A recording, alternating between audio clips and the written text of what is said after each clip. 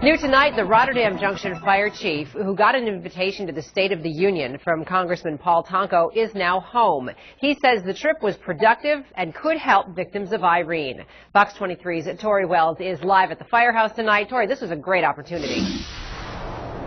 A great opportunity for sure. Chief Shawn Taylor says he was sitting right in front of the president in the guest balcony, and he said the whole experience was both powerful and impressive. But he says it's what happened outside the House chambers that could affect people right here.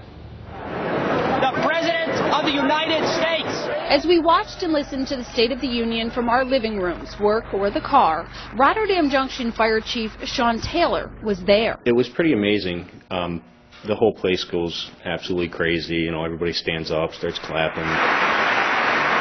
Taylor had hoped to hear about storm relief. Big town hit hard by Irene. There was a lot of states involved with that. I thought maybe they'd touch on that a little bit. While he was a little disappointed President Obama didn't, he says the trip was productive, catching Congressman Paul Tonko's ear. We had quite a meeting with his staff at his office before the State of the Union address, and we had talked about, potential buyout programs and how it affect people that just lost everything. And Taylor says they also talked about infrastructure repairs, insurance issues, and problems farmers face.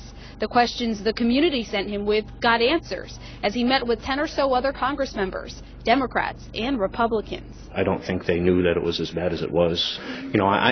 I pushed pretty hard for, some situations that I felt were real problems. And not just in Rotterdam Junction, but other local areas, too. It takes a little bit off your chest knowing that, you talk to the right people. It was a great opportunity for me, but it was a great opportunity for the towns, the fire departments, the communities, the residents that were hit hard.